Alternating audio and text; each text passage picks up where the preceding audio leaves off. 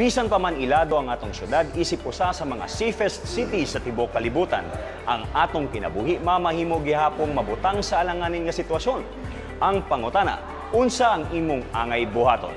Mao kana ang biyahe nako karong adlaw, mga self-defense techniques alang sa mga kabataan, kababaihan, kalalakihan, bayot, tomboy, maskig, kinsa pa ka, importanteng kini makatunan. Tara, biyahe ta! We enrolled at Krav Maga, and this time, at first, syempre, ang feeling namin ay para lang pampalipas oras, ganyan. And then, habang tumatagal, nakikita namin yung benefits nun, lalo na sa ano natin ngayon, surroundings, environment. Kailangan natin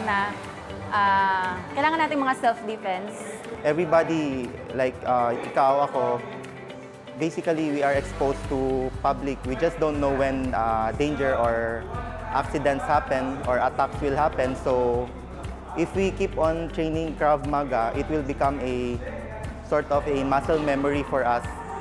Basically, we automatically react to situation in a defensive manner, not in an offensive manner.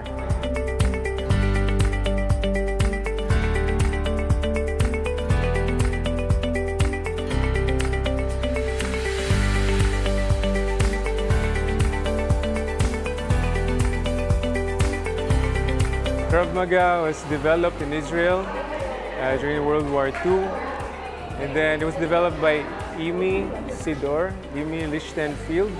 From then on, it was being standardized as the self-defense and combat for the Israeli military, and now it's being adapted for civilian use.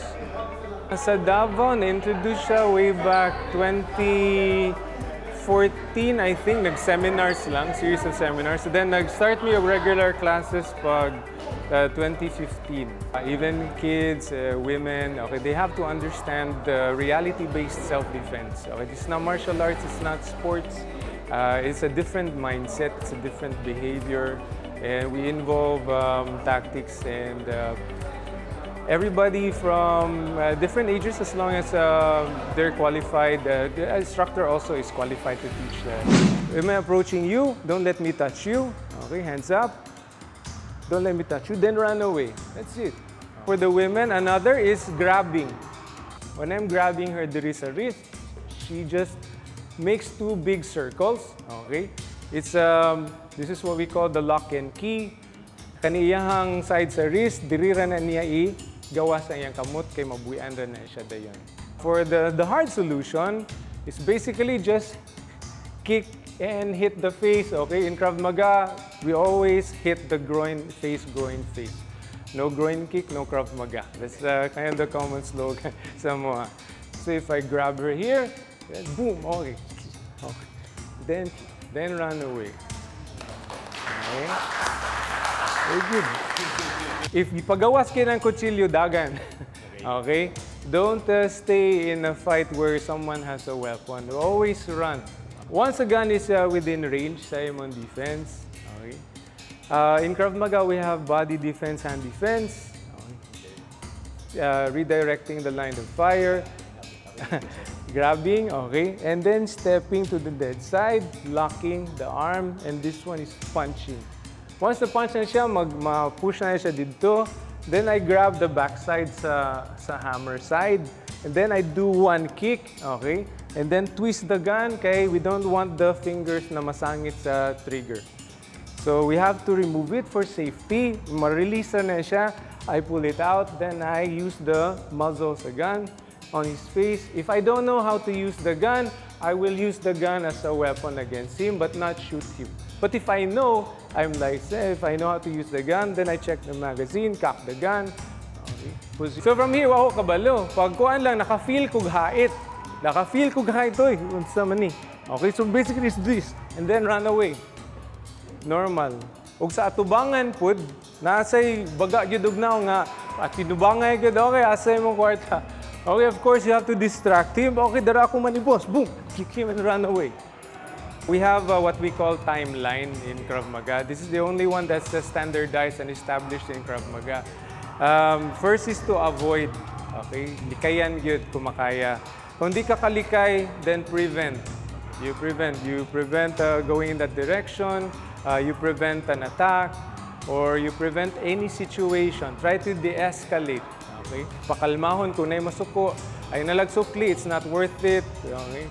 And then, if naay mo hilabot ni mo mga locks, ma-choke ka or ma-trap ka, you have to do a release.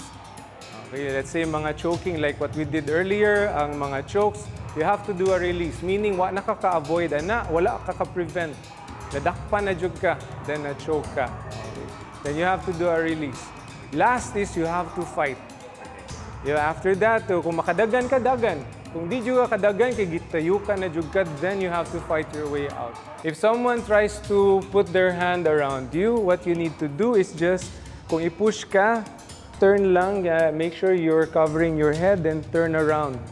Okay? Cover your head. Ayaw gid siya, ani lang. Okay? Elbows pointing up, then turn. Diri siya nga side, because this is a choke man. Okay? Kung mag-choke diri, igor ka mo step, then turn. Okay? Hands up, yes. That's it. And then hammer, bunali lang sa imong kamot. Ani? Pa-hammer fist. Okay. Hammer fist downward, diri sa jaw. Then continue with this as an attack. And then kick with the leg. Boom. Yes. Diretso. That's it. Very easy.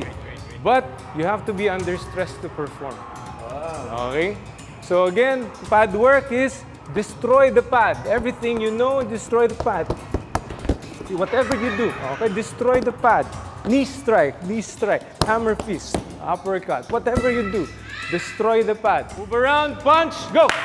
Destroy the pad, hit the pad, strong as you can. Yes, good. Non-stop. So, okay, boom. Yeah, kick. Okay, good.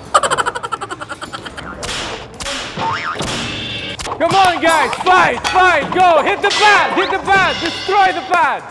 Go, choke. Yes, good, continue. Okay, mga biyeros, unta daghan mong nakatunan sa biyahe na ko karong adlaw sa panahon o oras sa langanin nga sitwasyon. Depensa, kung kinahanglan nimong mudagan, dagan. Pero kung kinahanglan nimong musugol, sugol. Importante gayo nga makatunan nato, nga mapanalip na nato atong kaugalingon sa oras sa peligro.